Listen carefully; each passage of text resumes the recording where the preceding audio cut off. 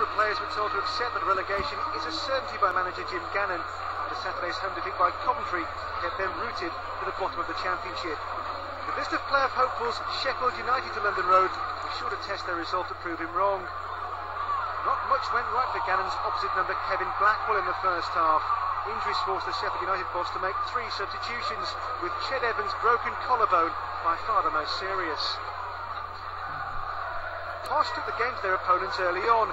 Blades goalkeeper Mark Bunn produced a smart save to foil Dominic Green. 5 minutes before the break, the home side took the lead. Midfielder Charlie Lee's close-range header was pushed under the bar by Bunn, but Craig McCall-Smith was on hand to score his 9th goal of the season in all competitions. Peterborough came close to doubling their lead, but Aaron McLean failed to add to his 9 goals this season. The Blades rarely threatened. When they did, the Posh defence held firm.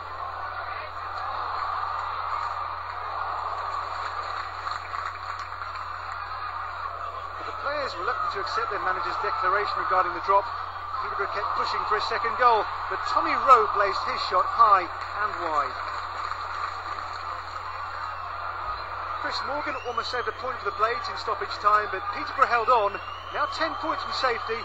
Perhaps escaping relegation isn't yet mission impossible. I thought it was a good atmosphere tonight in the changing room before the match, and I felt really positive because despite having to come in Monday morning and pick ourselves up after defeat and loads of injuries and illnesses again, we kind of adapted ourselves and we worked on something, and the lads went out and really gave it a good fist tonight, and they deserved to win. To lose 3 players before half time, Ched Evans is in hospital with looks like a fractured collarbone, and Ward and Williamson both pulled hamstrings. So it was just trying to reorganise the team all the time, and it was just one of those things, I'm afraid.